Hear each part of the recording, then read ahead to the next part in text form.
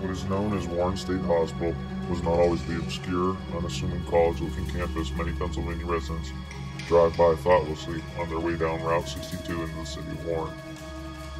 Originally built on a 330-acre parcel of land, Warren State Hospital was first opened in 1880, at which time it was named simply Hospital for the Insane. In 1927, the name was changed to the less conspicuous Warren State Hospital. Although construction did not finish until 1882, Warren State Hospital took its first patients in 1880. At the end of the first year, it is reported that there were 46 male patients and 179 women. Cost per patient was $3 to $10 per week in 1880 dollars, which when adjusted for inflation is $87 to $290 in 2021 dollars. Some of the reasons cited for the initial admissions include the general themes of mania, dementia, addiction, and brain trauma.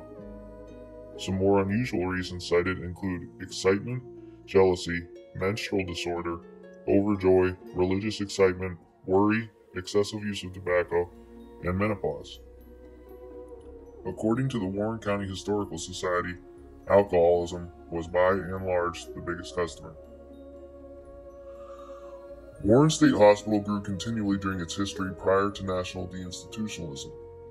Warren State Hospital in its prime time was a self-sufficient colony featuring its own steam power plant, quarters for all employees, its own kitchen, laundry, theater, church, as well as all the facilities dedicated to patient care.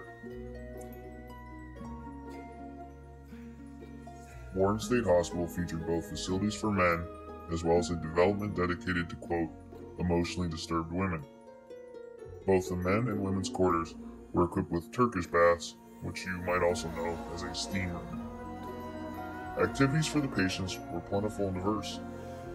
Patients of both sexes engaged in regular PT sessions, weekly dances to live music, theatrical productions in their state-of-the-art auditorium, as well as agrarian pursuits and a farm colony located on a separate plot of land and in their on-campus greenhouse.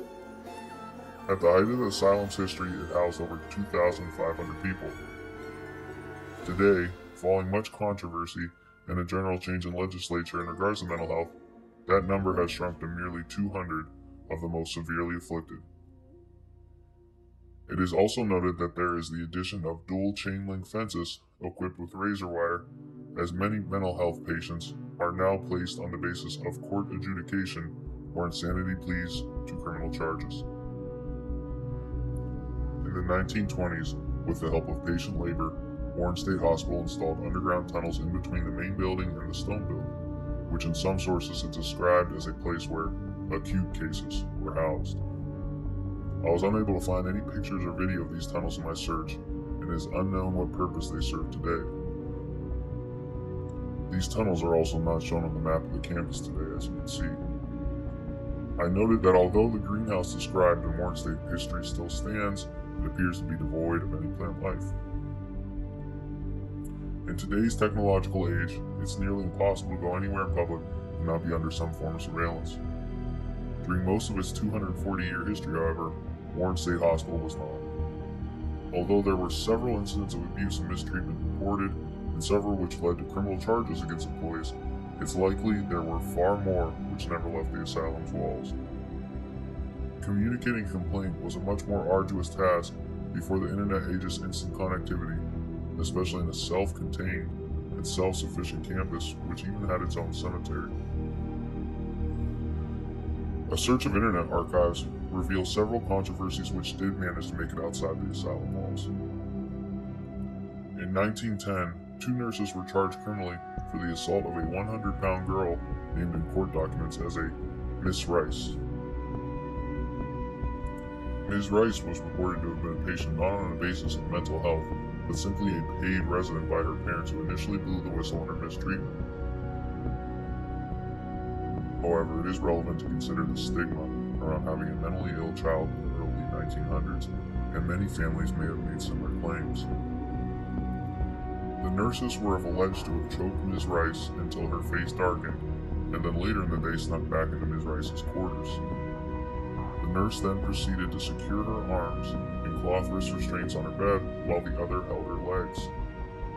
The duo went on to give her a particularly brutal dose of what was known as the soap treatment. This soap treatment was where a soapy cloth was held tightly over the patient's mouth and nose until the patient was forced to breathe in and choke on the soap suds. 5 nurses testified on behalf of Ms. Rice, corroborating her story of abuse and mistreatment. The nurses testified that upon visiting Ms. Rice, they noted her nose and mouth were irritated and inflamed, and suds dripped out of them. The 5 nurses who came to Ms. Rice's aid in court were subsequently fired by the hospital without cause. In 1928, hospital orderly Herbert Johnson was charged in Warren County courts with murder following the death of a patient. It is said that the victim was highly disturbed, having attempted to jump through a window on a prior occasion. He had to be continually sedated and restrained by orderlies in order to dissuade this behavior.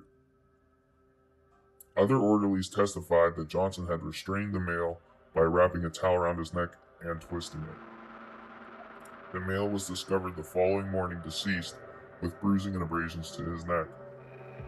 I was unable to locate a final disposition for the orderly's court case. These, as well as other publicized incidents at asylums across the country, eventually led to the deinstitutionalization of many hospitals in the late 20th century.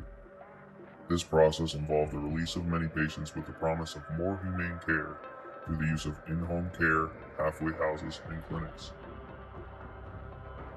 The reality is, though, that this may have been an even larger failure in care, as we have since seen mentally afflicted and addicted homeless populations explode across America. Fearing the mistreatment of mentally ill patients in hospitals, we have turned them to the streets of America where they sleep on sidewalks and under overpasses. Many of the Warren State Hospital's multitude of buildings were demolished in the 1980s as a result of the drop in patient admission, reductions in staff, and disuse of the facilities. Not all patients were released during this process, however, as they were deemed too large of a danger. One such man is George Keith of Clearfield County. After being found criminally insane following the murder of a 12-year-old Phillipsburg girl, Keith had been placed as an inmate in Warren State Hospital in 1992. On December 21, 1999, Keith was given permission to walk around the hospital grounds, which had no gate, with the strict direction not to leave hospital grounds. Keith never returned from this walk, and despite several agencies' attempts to locate him in the blizzard conditions, was never found. Keith had been a veteran of the Vietnam War, and on a night in 1975 had crossed paths with a 12-year-old girl in Phillipsburg, Pennsylvania. Keith had been drinking at a local bar, but had stepped out when he began hearing voices. When he crossed paths with 12-year-old Tracy Stetler, he took the raspberry soda she was carrying for an improvised explosive device in her jeans and sneakers as that of a Viet Cong operative's uniform. He dragged her into the woods near his parents' house, brutally murdered her, and shortly thereafter fled to Mexico, where he was later extradited and tried for the murder. After a lengthy trial for the murder, he was found not guilty on the basis of insanity and placed in the state hospital. Since his unextraordinary escape from Warren State Hospital, he has not been seen in the 23 years since and is still a wanted fugitive by the U.S. Marshal Service.